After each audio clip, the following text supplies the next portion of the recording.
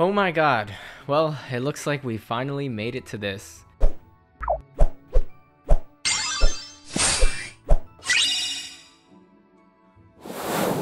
Hey guys, it's Orichalcum1, and once again, welcome to my Ultima Weapon guide. Today's guide will teach you how to unlock the Ultima Weapon in Kingdom Hearts 3.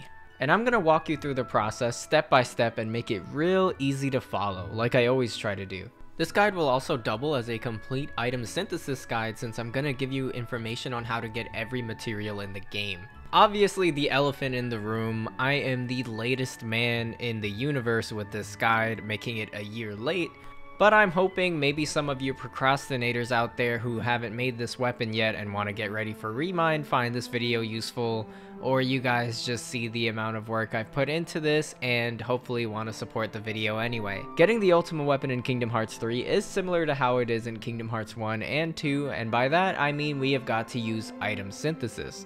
The way synthesizing works in this game is you talk to a Moogle, go down to Workshop, and then you'll hand over any materials you have to the Moogle in order to update your collector's goals, and then you can select synthesize items. The thing is, you're only able to synthesize things that you have the recipe for, so the Ultima Weapon may not be on this list yet. Unlocking recipes falls under the collector's goals section of the synthesis menu, and as you can see, you earn the Ultima Weapon recipe after collecting 58 different types of synthesis materials. This is something you build up over the course of your entire playthrough, and we're going to consider this step 1 in getting the Ultima Weapon. Collect 58 different types of materials to unlock the Ultima recipe in the workshop. In general, you should be very close to having gotten 58 different types of materials after getting all the way to the end game. But if you don't have it, I'm not going to be able to tell which materials you're missing exactly through the screen, but you'll be able to figure out which ones you're missing when you see the material list in a minute. I'm going to tell you where every single material is ever. All 60 of them, and this will help you with anything else you want to synthesize in addition to the Ultima Weapon, technically making this video a 100% synthesis guide for this game. Before I get started, in general you want to try to farm materials with the favorite deputy keyblade equipped for its lucky strike ability. Also, if you happen to have it, put on the lucky ring accessory, which is something you could get from mailing postcards in Twilight Town, something we are going to be talking about later. And if you happen to get an A rank on the Verum Rex minigame and are lucky enough to have a master medal with a lucky strike on it, put that on as well. Make sure to have the treasure magnet or master treasure magnet abilities installed on Sora so you can pick up drops more easily, and remember to install any lucky strike abilities your party members may have. Also, last side note, just remember sometimes you don't even have to go out and look for drops. If you collect enough of certain materials, they will be added to the Moogle shop, or you can use Wellspring crystals to synthesize some materials in the workshop as another option. Alright, finally, here is the materials list. I'm gonna go through everything in the game in order, but if you want to jump to a specific material you need, feel free to look at these timestamps to know where to find your material. Or, if you don't need any help with materials and have unlocked the Ultima recipe, feel free to skip to step 2 of the guide.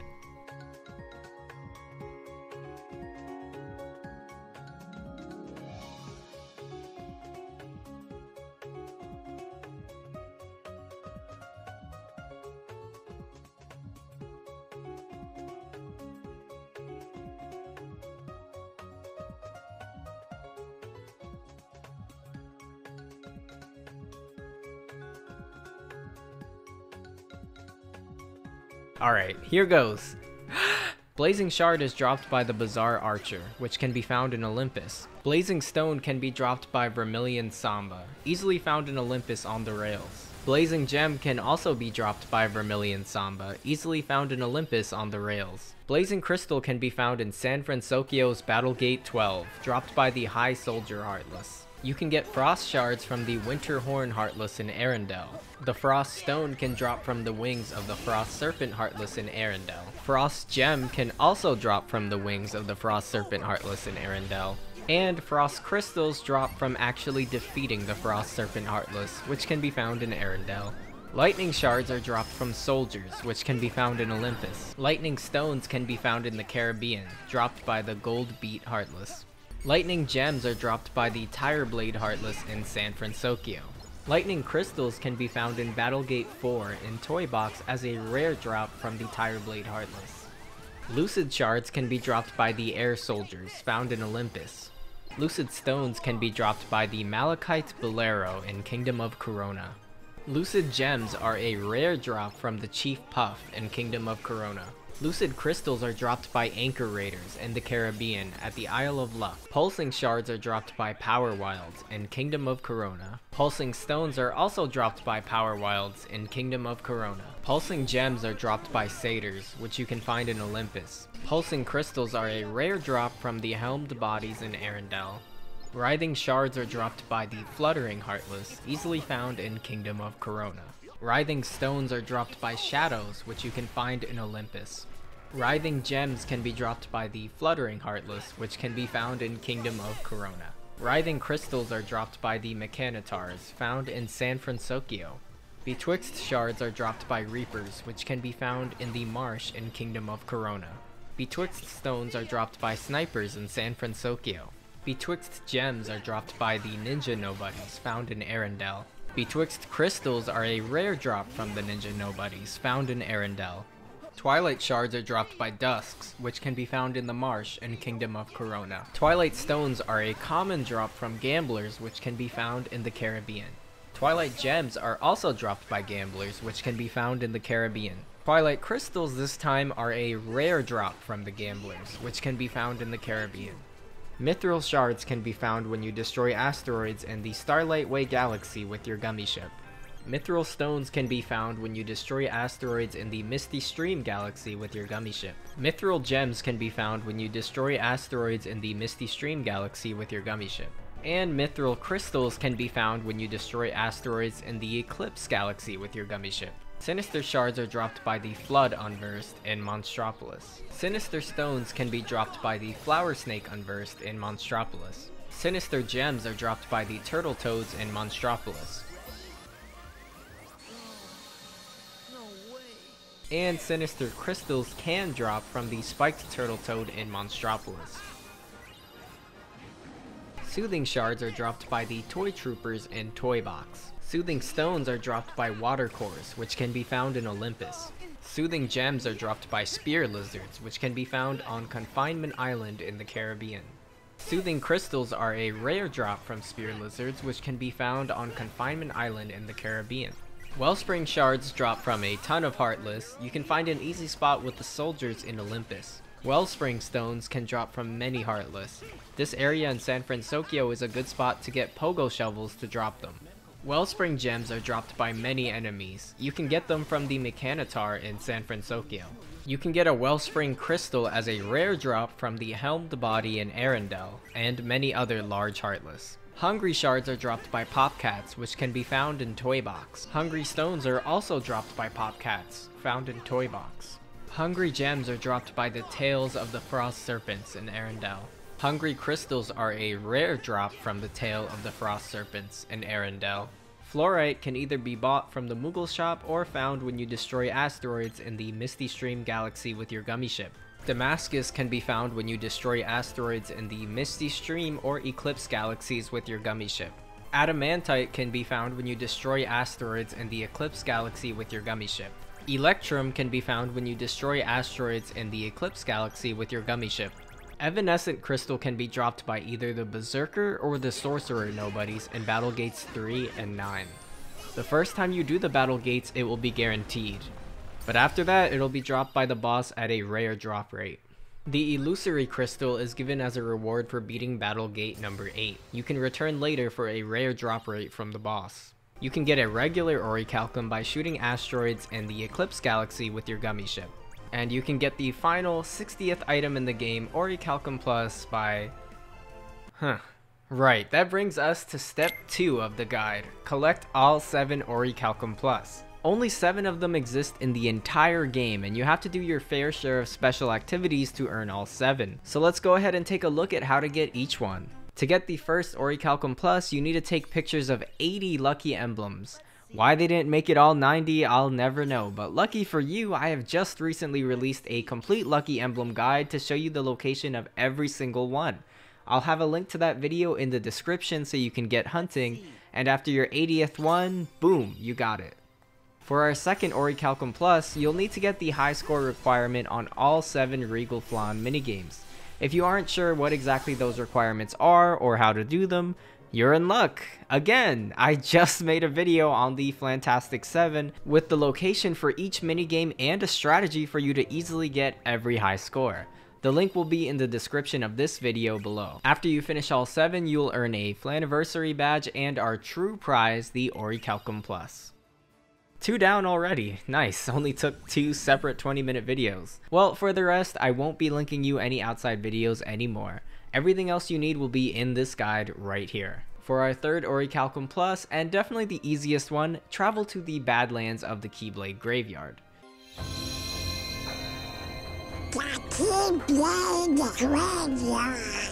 Alright, well, once you're here, turn around and head to the very start of the world and you'll find this pink portal behind the battle portal. Use it to return to the final world. Once you're in here, there's a nice big chest on the left that contains our lovely Orichalcum Plus. For our fourth Orichalcum Plus, head to the Caribbean and land at the Huddled Isles. Board your ship and check the map with the touchpad. We're trying to get to Exile Island. If you can't fast travel there, either set sail from the Huddled Isles or Ship's End to travel there. It's a real short trip anyway. Once you arrive at the small Exile Island, get off the ship and head right to the center of the island to find this tiny area with a chest. Inside of the chest is the Orichalcum Plus. For our fifth Orichalcum Plus, unfortunately we have to deal with Elsa's Demon minigame. Nah, it's not actually that hard, just time consuming. Head to Arendelle and land at the North Mountain Ridge to access the minigame. It's the Goofy Shield sledding game, but this time there are 10 treasures hidden on the course that look like this. When doing this minigame, after you collect a treasure, you still need to complete the course and hit the finish results screen or the treasure will not save. So when you get a new treasure, make sure you go all the way to the end and don't quit out early. And don't worry, you do not need to get all of them in one try, that would be impossible. This can get pretty annoying, but I'm here to lay out all 10 treasure locations for you so you know where to look. Just get ready to hear a lot of... And we're off! To get treasure number 1, start the race and at the bottom of the first hill take the ramp and then stay on the middle of the 3 paths. For treasure number 2, go down the hill and take the ramp at the bottom. Then keep going down to hit our second ramp to jump up high. On this jump, try to land as far to the left as physically possible. Try to keep as much to the left as you can through this area with the trees and you'll find the treasure right in front of this cave.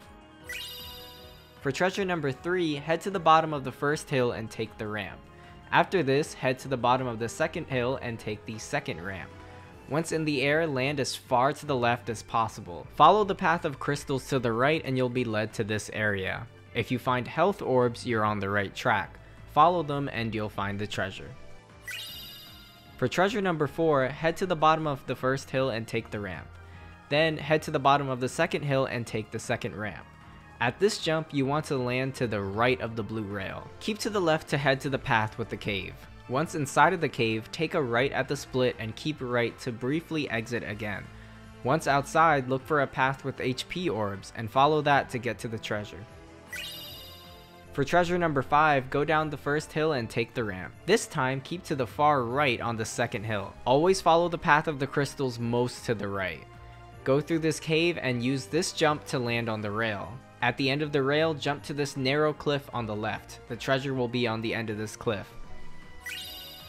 For treasure number 6, take the ramp at the bottom of the first hill. Then, get to the ramp at the bottom of the second hill. Land in this middle area to the right of the blue rail, and then keep very far to the right. You'll get to this area with lots of trees. Once here, keep to the left to find the treasure. For treasure number 7, take the ramp at the bottom of the first hill. Then go straight down to hit the second ramp. On this jump, land to the right of the blue rail. Keep to the far right and then take the middle path of crystals from here. You'll get to this area of trees. Try to stay in the center of it all until you can see where the 6th treasure would be on the left. Once you do, follow the path of crystals to the right and you'll find the next treasure on this hill. For treasure number 8, head to the bottom of the first hill to jump off the first ramp. Then head to the bottom of the second hill to jump off the second ramp. From here, you want to take the path just to the left of the blue rail. Then keep to the center from here. Don't go in any caves and you'll find this third ramp.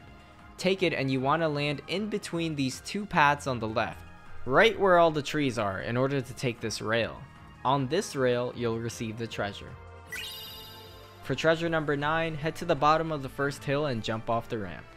Then head to the bottom of the second hill and jump off the second ramp. Finally, you want to land on that blue rail. After you're done with that rail, keep to the right on this hill and you'll find another rail to jump onto. Now keep jumping from rail to rail until you pass over this ramp. Once you do, you need to jump off this rail and hang to the right. Double jump if you need to get to this rail farthest to the right. Once you hit this one, you're all good. Just keep hopping forward from rail to rail to find the 9th treasure. For treasure number 10, head to the bottom of the first hill and take the ramp. Then head to the bottom of the second hill and take the second ramp. On this jump, land on the blue rail. Once you're done with that rail, keep to the right on this cliff and you'll find another blue rail to jump to. Keep hopping from rail to rail in front of you until you pass over this ramp. Once you do, lean far to the right and double jump if you need to in order to get to this rightmost rail. Then you keep following the path of rails and they'll dump you into these caves. Immediately upon landing, keep to the right, and then once you're in, keep to the left to go on this upward slope. On this small elevated area is where you'll find the 10th treasure. Once you've collected all 10 treasures, you'll receive our boy, the Orichalcum Plus. For our next Orichalcum Plus, it's all about the gummy ship. So it's time to brush up our piloting skills. In order to prepare for the gummy bosses in the Eclipse Galaxy, we'll need to start from the Misty Stream. These steps I'm about to give you are for the people who don't want to grind and build their own gummy ships and just want to get this done. Select the Caribbean and press triangle on it to embark from there. Once in the galaxy, turn to the left and fly behind this giant rock. You'll find a constellation which you can take a picture of, and this will give us a decent ship. We're gonna use this ship temporarily to unlock a better ship. Make sure to open up the pause menu once you get it, go to information, and then pick gummy missions just to ensure you get the reward. Quick tip, whenever going out with a ship, click the special weapon and have repair kit on so that you can heal every once in a while with the triangle button during a battle. Okay, now that you have the ship, embark from this waypoint MST-03 to be placed right in front of the area with the boss battle. Now, I must stress, if you find this boss too incredibly hard, you can always grind up your gummy level by doing any of the missions, collecting orange orbs, or even going back to the battle site in front of the toy box world and holding shoot on the boss with this ship for something easily repeatable. But you should be able to beat this boss regardless if you just follow the tips I give you. But the level up option is always there for you if it's just too much. Anyway, starting from the waypoint, turn around and head straight into the storm. Once you go into the Cyclone, the boss battle with the Schwarzgeist will start. This is actually a boss from the game Einhander, and the team that made that game made the gummy ship in Kingdom Hearts 3, so this boss is actually a cool homage to that game. Alright, I've got some really simple tips to give you for this boss. Obviously, hold the shoot button at all times to do as much damage as possible. When he does the attack where he shoots the lasers up, just stand in the specific spot between the gap of lasers, preferably near the center so you can keep doing damage while you wait. The lasers land in the same spot every time, so once you got it memorized, it's really easy to avoid. Then after the lasers, he goes through a cycle of shooting projectiles at you. All you have to do for this is spam dodge while you shoot. What I do is I just dodge straight up and down, over and over again so that my stray shots still hit him from time to time. You don't really have to pay attention to the attacks, just make sure you are moving during the dodge and you should almost never get hit. This fight just cycles between the lasers and the shooting phase. It's really simple, just a bit time consuming. Once you're on his final HP bar, pay attention though, because he may do that laser attack twice in a row to make sure you didn't just fall asleep at the controller. So be prepared for that. After you defeat it, you get to the second and final part of the fight. All you have to do for this one is shoot this little guy as he flies across the screen. If he stops and stares at you for a second, be careful because it's going to charge right into you. If it stops and faces its engine at you, it's just going to shoot at you. That's all the attacks it'll cycle through over and over again, and it should be fairly easy to beat as long as you watch for the charge attacks. And with that done, that's it. We got ourselves the Golden Highwind, which is our golden ticket to making the rest of this gummy stuff super easy to do. Now that you have the Golden Highwind, in order to actually earn the Orichalcum Plus, we need to defeat the gummy bosses in the Eclipse Galaxy. The 4 fights that we have to do first are all around the outside of this giant structure. Starting from the Keyblade Graveyard, you can get to the first fight, Colossus Pyramid, by just going straight forward from there.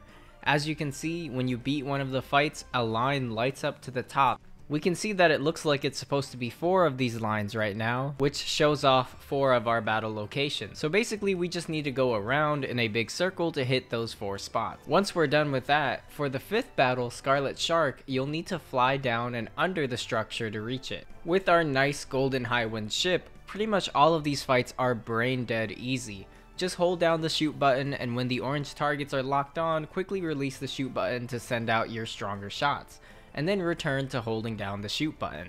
And if you ever do happen to take significant damage, just hit the triangle button to use your handy repair kit. Alright, so after you've finished all 5 of these smaller battles, you can now fly to the top of the structure to find our boss, the Omega Machine. But since we have our literally broken Golden Highwind, this fight is still a complete joke. Just a joke with multiple phases now. In the final phase, be sure to avoid the lasers that come out of the center. But honestly, any tips that I give you for this fight barely matter when you have this ship. After you do beat this boss battle, you'll be rewarded with the Orichalcum Plus. For our 7th and final Orichalcum Plus, we're gonna have to play a gacha game. No, not that one. Head to the Twilight Town Tram Common. Once you're here, go to the Moogle shop and buy something. You want to buy one thing that's really cheap, like this onion here. The Moogle won't judge you, I promise. After you buy it, close the shop and wait. If something pops up giving you a prize postcard, great. If not, go back in and buy another onion and close it again until you get this pop-up. Once you have a postcard, it's up to you to decide how much you hate loading screens. If you don't mind them that much, go to the save point and save your game to keep this postcard and only this one. If you do hate loading screens, just head to the red mailbox to the left of the Moogle and mail the postcard. Every time you mail the postcard, you receive a random prize back. So this could be super fast, or it could end up taking a while depending on how lucky you are. If you mail one and don't get an Orichalcum Plus back, and you happen to enjoy looking at Instagram posts on loading screens, go to the save point and don't save your game, but go to the title screen. Then, load the file you saved from earlier, sit through that beautiful screen, and you'll have your postcard again and save yourself a tiny bit of money. Now you can mail your postcard again for free. If you hate loading screens, you don't mind spending money, and you're out of postcards, just go to the Moogle and repeat the same thing, buying an onion to see if you can get a postcard. I definitely prefer just rebuying things over and over again as opposed to loading my game over and over again, but what you do is ultimately up to you. This whole ordeal is a mild annoyance, but didn't take me very long. I got my Orichalcum Plus in the mail after about 5 minutes of trying. Easy. Alright, so you got your 7 Orichalcum Pluses. All you would need now are a couple of Wellspring, Lucid, and Pulsing Crystals, which if you don't have already, you can check how to get them at the beginning of this guide, and you're ready for the most exciting step, Step 3. Synthesizing the Ultima Weapon. If you unlock the recipe, have all 7 Orichalcum Plus and the few extra materials, head to the Moogle shop, and in the workshop we will finally be able to synthesize our beautiful Ultima Weapon.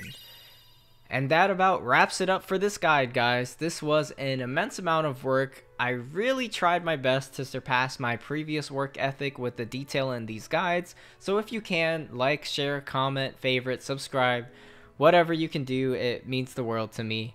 I've been SirAlum1, and I'm gonna go enjoy using Ultima Form. I'll catch you guys later.